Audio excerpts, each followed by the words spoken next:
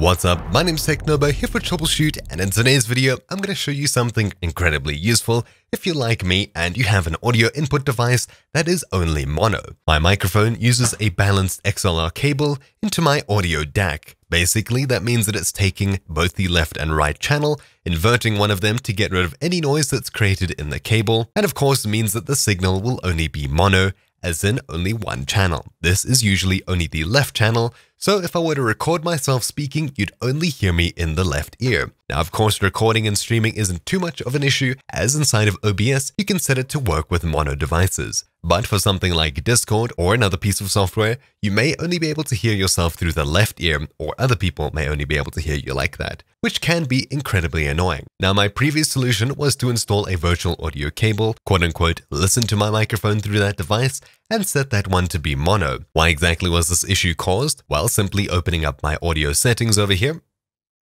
heading across to recording, you can see that my current input device, when I go to advanced, is only 2-channel, meaning that it's supposed to be stereo, even though the actual input is only mono. So how exactly do we go about fixing this? Well, it's actually incredibly simple and really powerful without the need of a virtual audio cable or anything like that. What exactly am I talking about? Well, I'm simply talking about Equaliser APO and Peace. What exactly are these? Well, I'll simply open up Peace over here so you can see what I'm talking about. Peace is a system-wide audio equalizer that works for output and input devices. As you can see, I'm currently listening to music and the peak value is over here.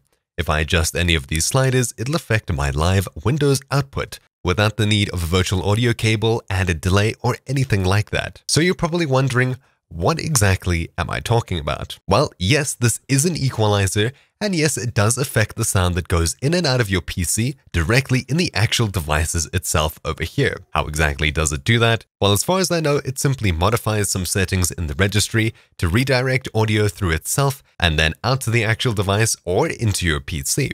How exactly it works, I have no idea, but I can tell you that it does work. If you'd like to set up Equaliser APO and Peace, check the description down below. But all you need for this video is Equaliser APO. Let's go ahead and install it. For this, I'll be using a Windows sandbox just so that you can see how the setup works.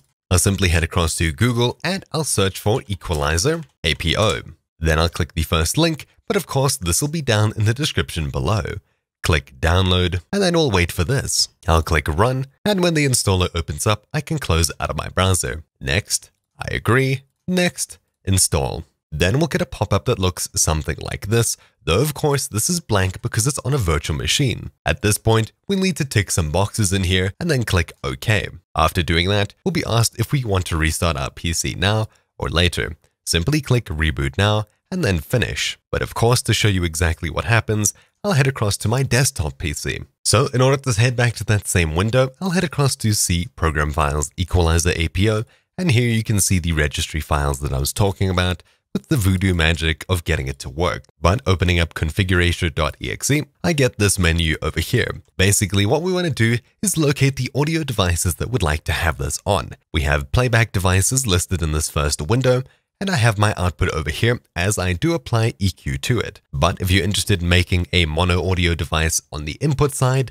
stereo technically for your PC, head across to the capture devices section and check the microphone that you're going to use. Then hit close and you'll be asked if you want to restart your PC. Again, hit I want to reboot now. Then upon rebooting, simply head back to that same folder, see Program Files Equaliser APO, and then we'll be opening up editor.exe. Then after opening up editor, you'll see something like this, though yours will look a little bit different.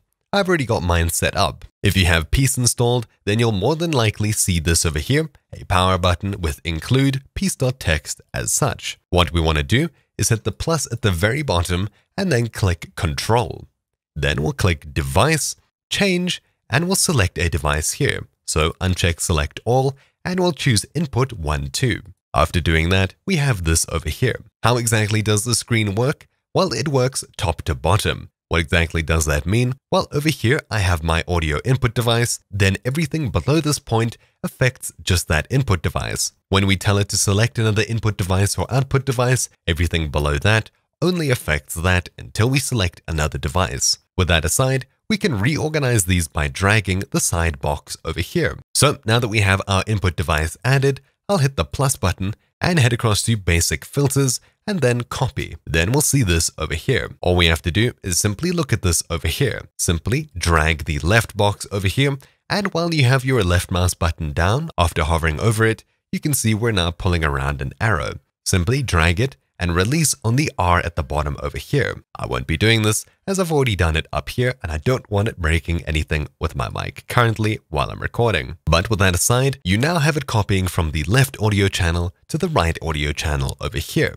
So what exactly does that mean? Well, when my microphone comes into my PC as its quote-unquote stereo, it's only working in the left channel. This over here is copying it from the left channel to the right channel, and then it's getting sent into the rest of my PC to work with other programs. Now, of course, the question on your mind probably is, won't there be some kind of delay now that I'm sending it into my PC, then I'm copying the left channel to the right channel, and then I'm sending it to the rest of my PC? Is there some sort of delay? Well, in my experience, not really at all. To prove this, I'll open up Adobe Audition, leaving it at the highest available settings. I'll simply hit record over here, and then I'll simply clap to create a nice sharp waveform that we can look at on both of these channels, the top being left, the bottom being right.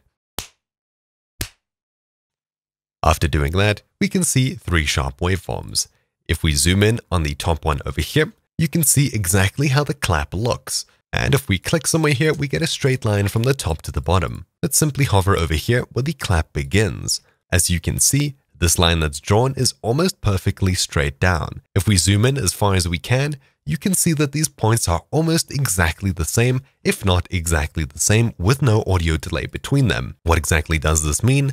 Well, the audio delay between sound coming into your PC and it being copied from the left to the right channel is quite literally nothing. So if you're worried about adding a copy effect from the left ear to the right ear or anything like that, then it's not really something you should be worried about.